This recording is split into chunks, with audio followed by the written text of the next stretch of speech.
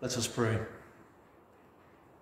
Almighty and eternal God, you created all things in wonderful beauty and order. Help us now to perceive how still more wonderful is the new creation, by which in the fullness of time you redeemed your people through the sacrifice of our Passover, Jesus Christ, who lives and reigns forever and ever. Amen. The second reading is from the book of Genesis. God put Abraham to the test. "Abraham, Abraham," he called. "Here I am," he replied. "Take your son," God said, "your only child, Isaac, whom you love, and go to the land of Moriah. There you shall offer him as a burnt offering on a mountain I will point out to you." Abraham took wood for the burnt offering, loaded it on Isaac, and carried in his own hands the fire and the knife. Then the two of them set out together. Isaac spoke to his father Abraham. "Father," he said. "Yes, my son," he replied. "Look," he said, "here are the fire and the wood, but where is the lamb for the burnt offering?" Abraham answered, "My son, God himself will provide the lamb for the burnt offering." Then the two of them went on together. When they arrived at the place God had pointed out to him, Abraham built an altar there and arranged the wood. Then he bound his son Isaac and put him on the altar on top of the wood. Abraham stretched out his hand and seized the knife to kill his son. But the angel of the Lord called to him from heaven. "Abraham, Abraham," he said. "I am here," he replied. "Do not raise your hand against the boy," the angel said. "Do not harm him, for now I know you fear God. You have not refused me your son, your only son." This is the word of the Lord. Thanks be to God.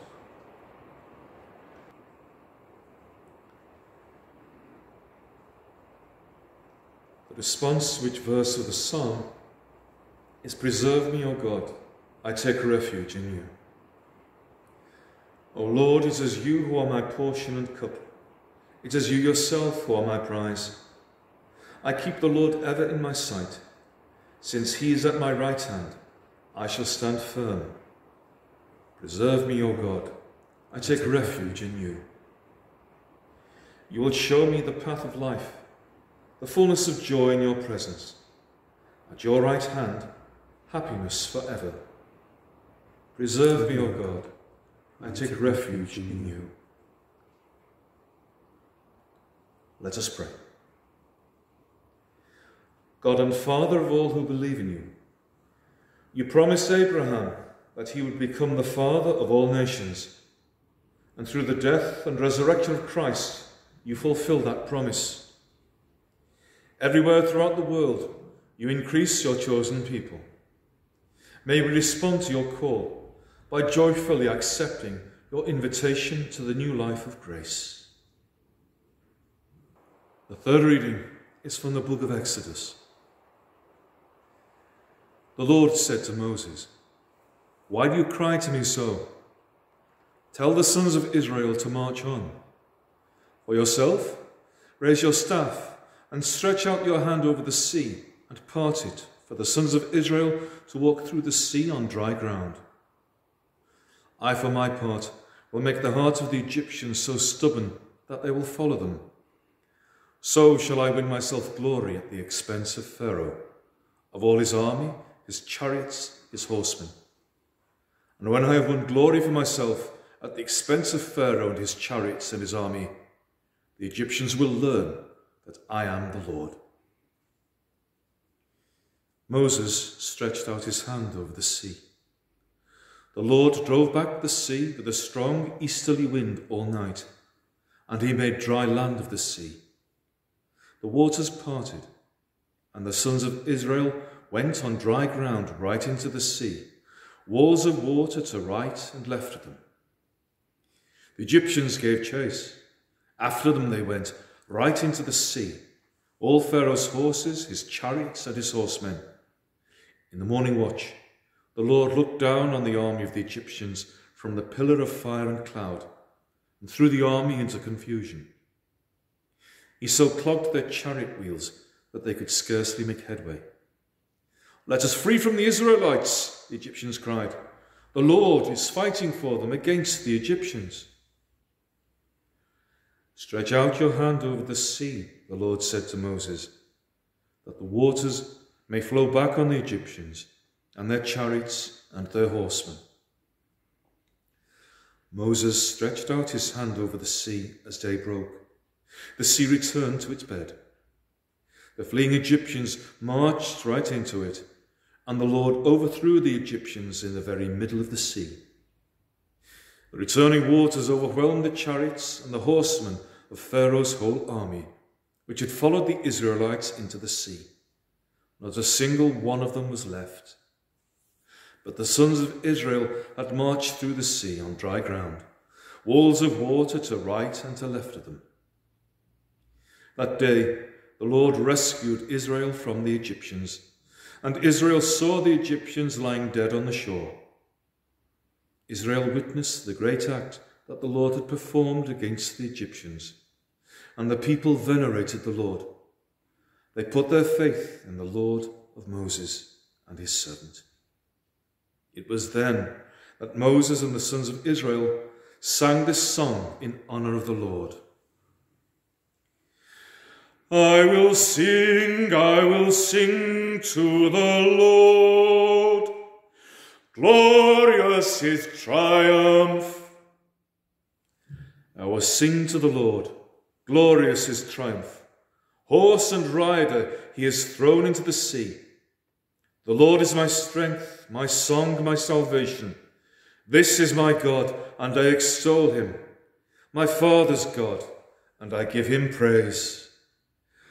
I will sing to the Lord. Glorious his triumph. The Lord is a warrior, the Lord is his name. The chariots of Pharaoh he hurled into the sea. The flower of his armies drowned in the sea. The deeps hide them, they sank like a stone. I will sing to the Lord.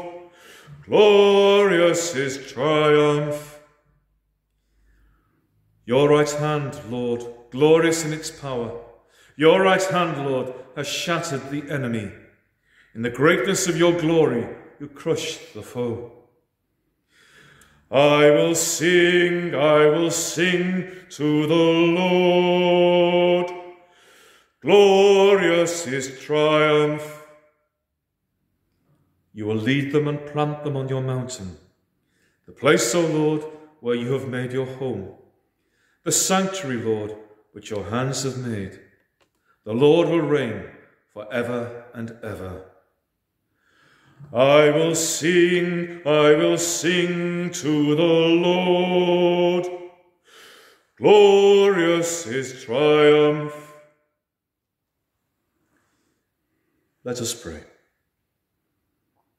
Father, even today we see the wonders of the miracles you worked long ago. You once saved a single nation from slavery, and now you offer that salvation to all through baptism. May the peoples of the world become true sons of Abraham and prove worthy of the heritage of Israel. We ask this through Christ our Lord. Amen.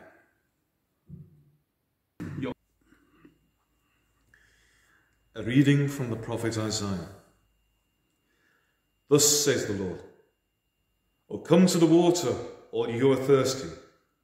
Though you have no money, come.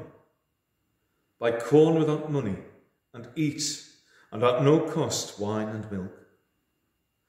Why spend money on what is not bread, your wages on what fails to satisfy? Listen to me, and you will have good things to eat and rich food to enjoy. Pay attention, come to me, listen, and your souls will live. Seek the Lord while he is still to be found. Call to him while he is still near. Let the wicked man abandon his way, the evil man his thoughts. Let him turn back to the Lord, who will take pity on him, to our God, who is rich in forgiving. For my thoughts are not your thoughts, my ways not your ways. It is the Lord who speaks. Yes, the heavens are as high above earth as my ways are above your ways, my thoughts above your thoughts. This is the word of the Lord. Thanks be to God.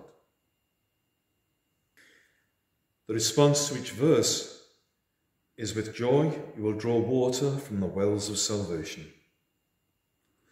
Truly God is my salvation.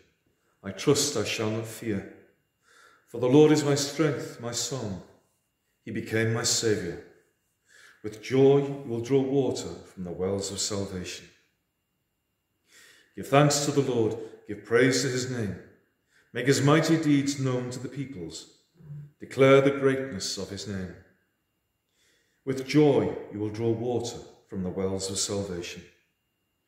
Sing a psalm to the Lord, for he has done glorious deeds. Make them known to all the earth. People of Zion, sing and shout for joy, for great in your midst is the Holy One of Israel. With joy you will draw water from the wells of salvation. Let us pray. Almighty and ever-living God, only hope of the world, by the preaching of the prophets, you proclaimed the mysteries we are celebrating tonight. Help us to be your faithful people, for it is by your inspiration alone that we can grow in goodness. We ask this through Christ our Lord. Amen. O people that on earth do dwell, sing to the Lord with cheerful voice. Him serve with fear, his praise forth tell. Come ye before him and rejoice. The Lord ye know is God indeed. Without our aid he did us make. We are his folk, he doth us feed. And for his sheep he doth us take. O enter then his gates with praise, approach with joy his courts unto. Praise, laud, and bless his name always, for it is seemly so to do.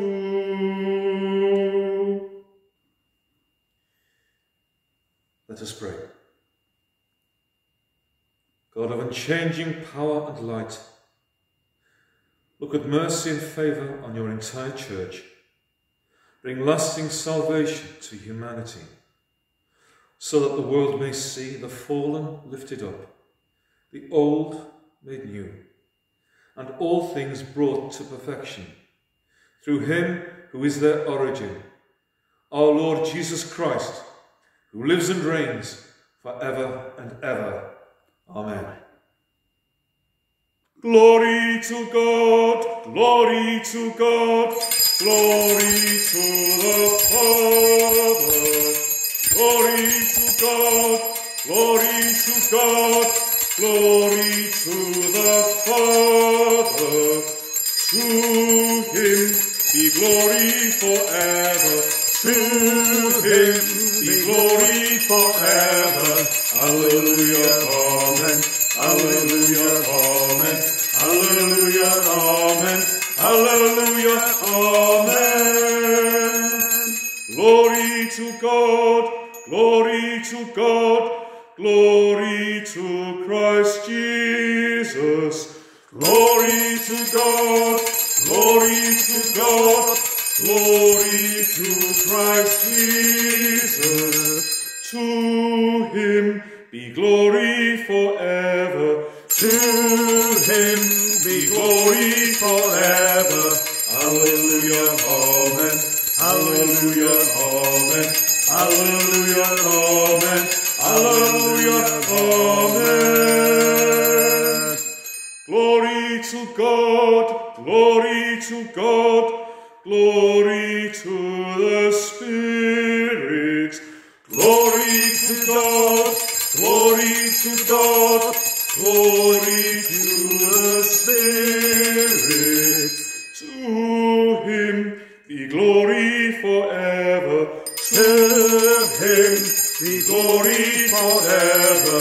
Alleluia, amen, alleluia, amen, alleluia, amen, alleluia, amen. Let us pray. Lord God, you have brightened this night with the radiance of the risen Christ. Quicken the spirit of family in your church. Renew us in mind and body to give you wholehearted service. Grant this through our risen Lord Jesus Christ, your Son, who lives and reigns with you and the Holy Spirit, one God, for ever and ever. Amen.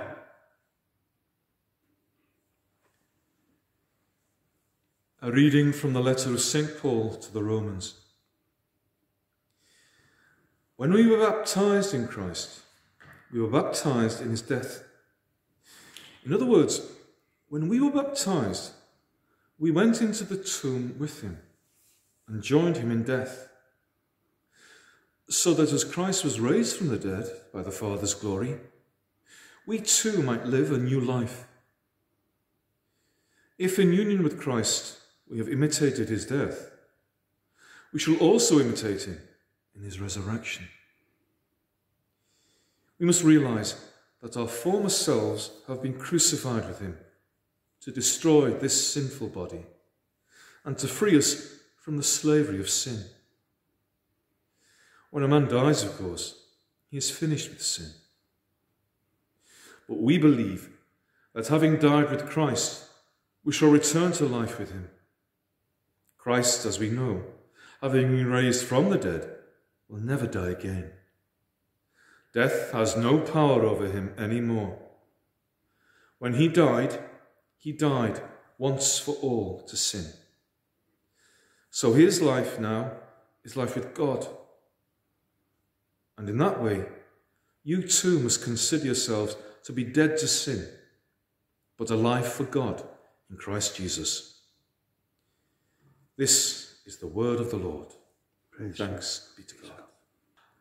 Alleluia, alleluia, give thanks to the risen Lord. Alleluia, alleluia, give praise to his name.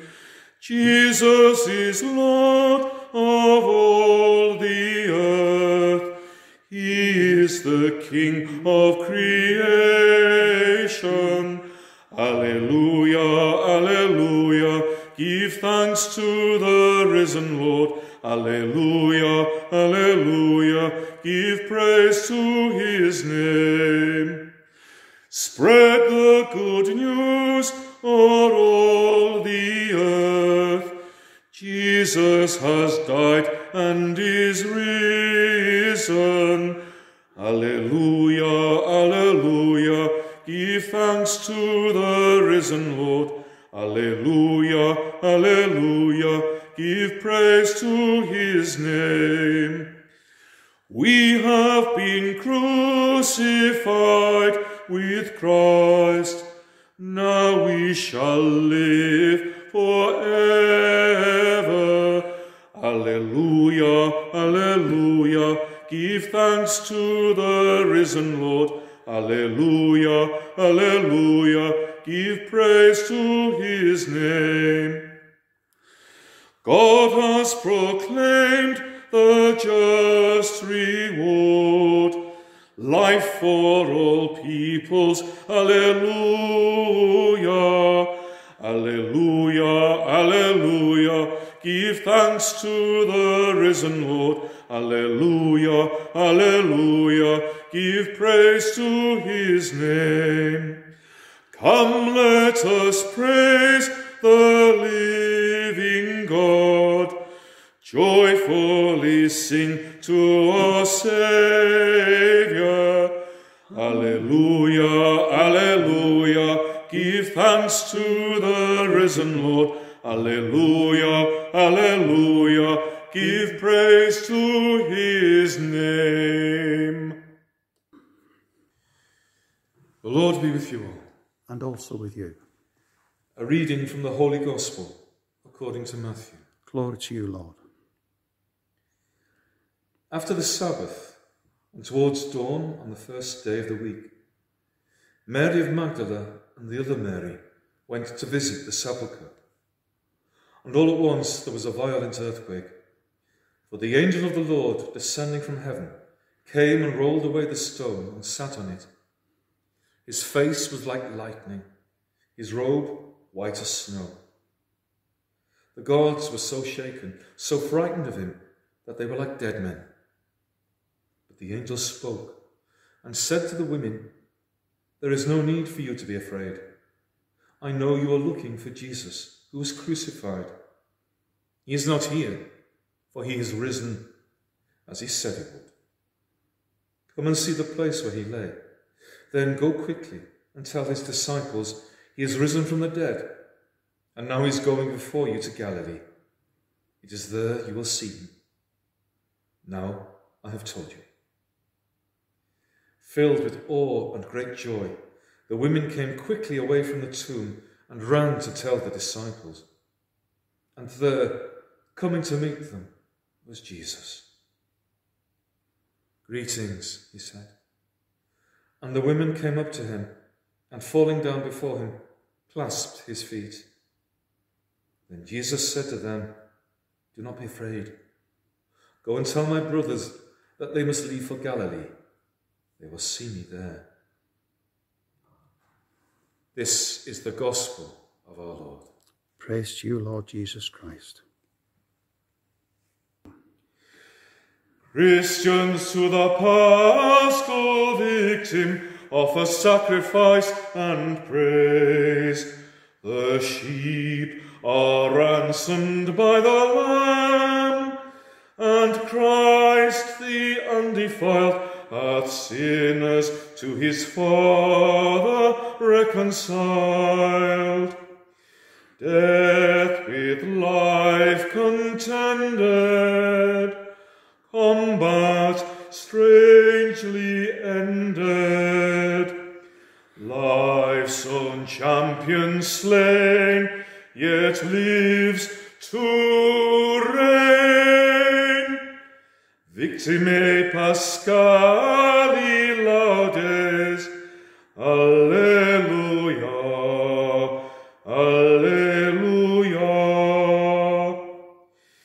Tell us, Mary, say what thou didst see upon the way.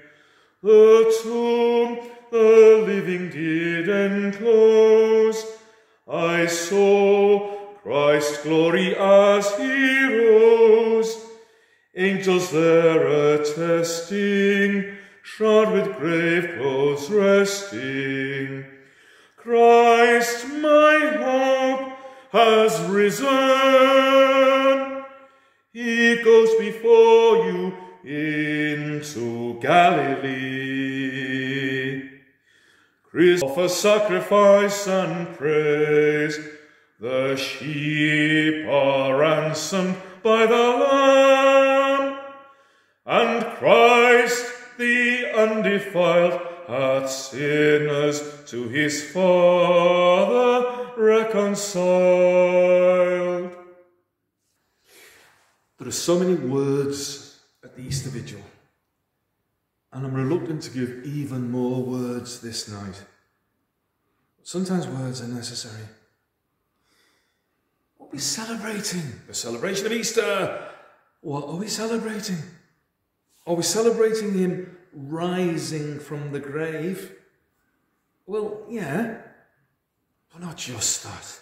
So much more than that. You see, and this thought isn't my own, Google N.T. Wright on YouTube. The man's amazing. But through the death and the resurrection, N.T. Wright says, all evil in the world was brought together to that point. And by dying and rising again, he defeated all evil. Yes, there are traces of it. There are echoes of it. We're suffering some of the echoes of evil as I speak. There are echoes of evil. But ultimately, no power. Do you remember, I've been talking over the past weeks about reality under reality. This night of nights is where reality broke through forever.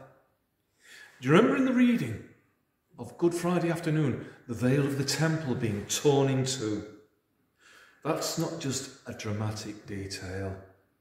It's incredibly significant. It was the veil of the temple that separated the presence of God from the people of Israel. By the Gospels telling us that veil was torn, it was saying reality was breaking through. The veil was torn in preparation for reality to break through, the real reality.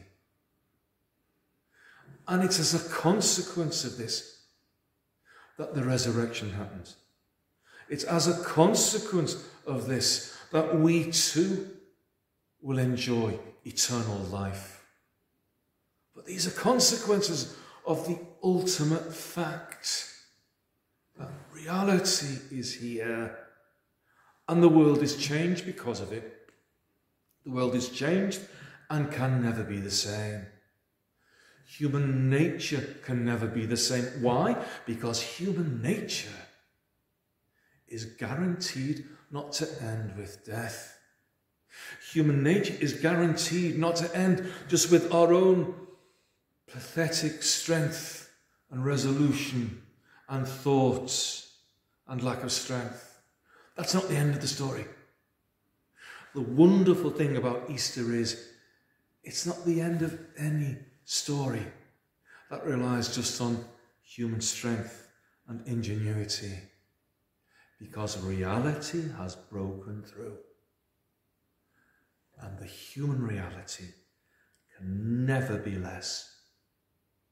By becoming one of us, God has dragged up humanity so that we can be like him. So that in this life we too can live that resurrection reality, even though we still have these bodies. We live resurrection reality now. And after our death, continue that resurrection reality in his presence, where there won't even be